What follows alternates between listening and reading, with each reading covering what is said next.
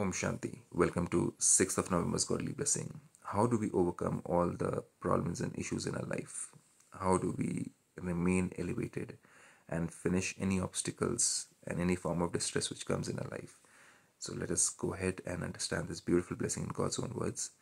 God says, may you be a master almighty authority who has power over the self. That means adverse situations come, but we don't react or behave in a manner which is going to make it even worse.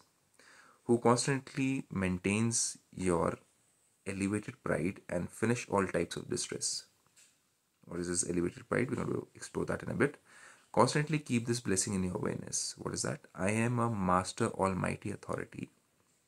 I am a master almighty authority who constantly maintains my elevated pride and who also finishes any distress of others, not just ourselves, but even of others. Any situation comes, first thought should be, I'm a powerful being, I'm a master almighty authority. God is there with me. I have not done anything wrong karma. I hope so. That's what we have to check.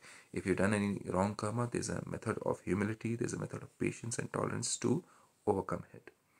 If you have done something right, then we don't need to be worried about it because truth will get proved on its own. We don't have to hide anything. We don't have to lie for that. Or we don't even have to give an explanation for that. I am not weak. So see, these are all affirmations. I am a master almighty authority. I am not weak. I am seated on the throne of elevated honor because my karmas are better, getting better day by day also. Those who are seated on the immortal throne, this is an immortal throne of each energy or each soul. My immortal throne is over here, yours is over here. So it's a throne where the immortal soul resides in the body and then experiences the world through this physical body. Those who are seated on the immortal throne, on the Father's heart throne, also second, on the Father's heart throne, and maintain their elevated pride, cannot be distressed even in their dreams. So how to be on the God Father's heart throne? Karmas, thoughts, words, actions.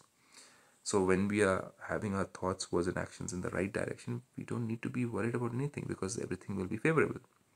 No matter how much distress anyone causes, people can give us distress, they can give us problems and issues. They maintain their elevated pride. The ones who are sitting on their immortal throne, that means they're soul conscious, and those who are, secondly, sitting on Father's heart throne. Now, how do we sit on God Father's heart throne? It's not a joke, this word or this complete sentence.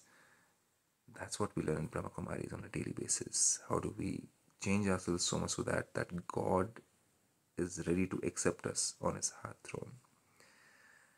To learn more about this, to visit a brahmakumari center nearby you. Om Shanti with this.